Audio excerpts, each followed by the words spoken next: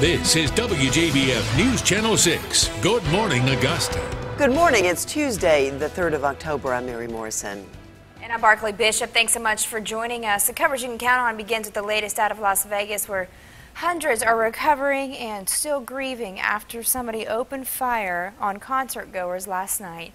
More than 500 people were injured in that shooting. More than 50 were killed. ABC's Marcy Gonzalez has the latest from the Strip this morning, where that investigation continues. Marcy, what can you tell us is the latest this morning?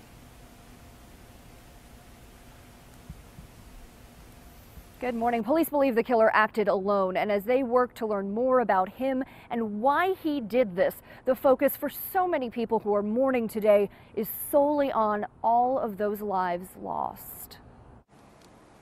In prayer and through tears, the victims honored overnight. It's okay to mourn those you love. 28-year-old Afghanistan Navy vet Chris Roybal, Hannah Allers, a mother of 3, a Las Vegas police officer. One of my officers was off duty attending the concert and lost his life.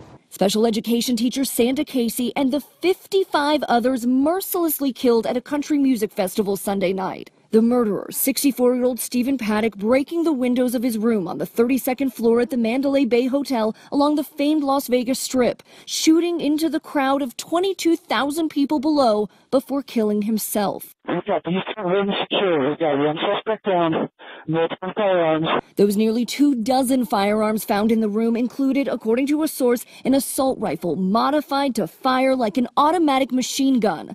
19 more firearms and ammunition also found at his home in Mesquite, Nevada. Neighbors and his brother dumbfounded. Steve had nothing to do with any political organization, religious organization, no white supremacists, nothing. Police say several pieces of media were also found in the hotel room, including, a source says, a video camera. Investigators hoping that evidence could offer some insight into the motive for the massacre that left more than 500 people injured. I was carrying, whether they were dead or alive, as many people as I possibly could. And now the ongoing outpouring of love from this community. People waiting in line for hours to donate blood. And people from across the country have already donated more than $2 million to help the survivors and the victims' families. Live in Las Vegas, Marcy Gonzalez, ABC News.